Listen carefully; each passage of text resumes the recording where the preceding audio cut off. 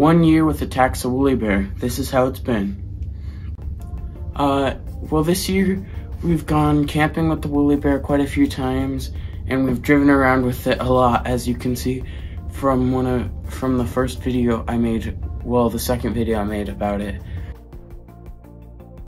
where we drove home from Texas picking it up. And this year we've gone camping in a few places, including some areas of Colorado, and we even went to Moab.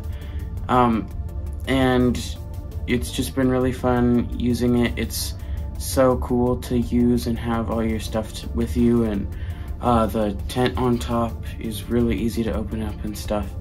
And it's also like brought me a lot of views on this channel, including the review of it I have, the whole journey going up and getting it.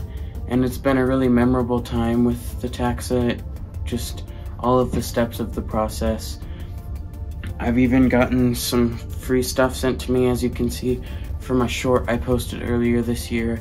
And I really appreciate the company as a whole. Just they've interacted with me on Instagram, reposted some of the stuff I've posted about them. They've even commented on some of my YouTube stuff.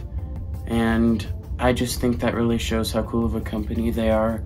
And I just think that they've been really cool the whole time we've had the trailer. So that's my thoughts on 1 year of ownership with a taxa woolly bear, and I'll see you in the next video.